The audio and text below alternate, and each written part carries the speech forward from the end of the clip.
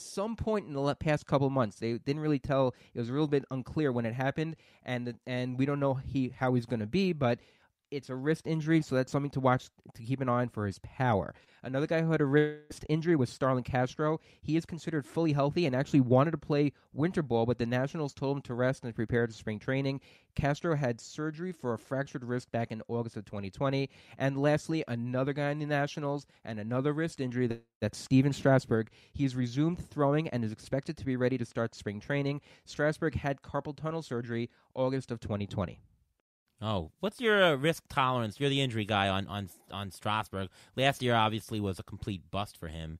What's your take on is he too risky to draft where he's going now? I don't think he's going to risk that too much risk. But again, like we discussed in our previous podcast, I wouldn't be paying a premium for him. He's very similar to what David Price had a couple of years ago when he had an issue with his wrist. Also, I think that David Price came back okay, so I don't think there's going to be an issue with Steven Strasburg. He's also a little bit younger, and unfortunately, Strasburg knows how to come back from surgeries and from injuries, so I don't think it's going to be that much of an issue. He's the 27th pitcher on the board taken in the NFBC currently, 73rd player overall. The pitcher who's right before him is Carlos Carrasco.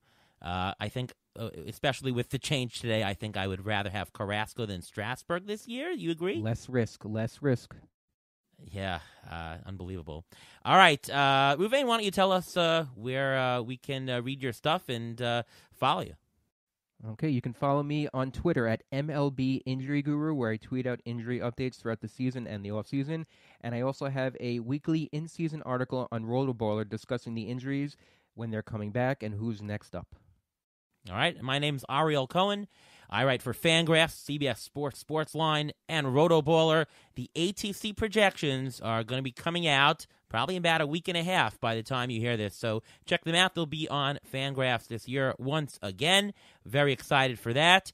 Want to give a special thank you to Minnesota Twins pitcher Randy Dobnak for joining us on today's show. A couple of good thoughts about the 2021 uncertainty, a little bit of an insight into what he does and how he thinks. So it was kind of cool.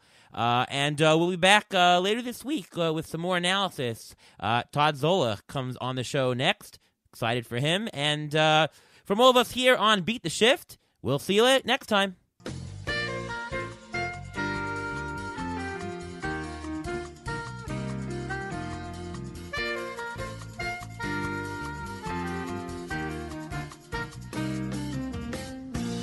Thanks for listening to the Beat the Shift podcast presented by Fangraphs. Follow us on Twitter at beat_shift_pod.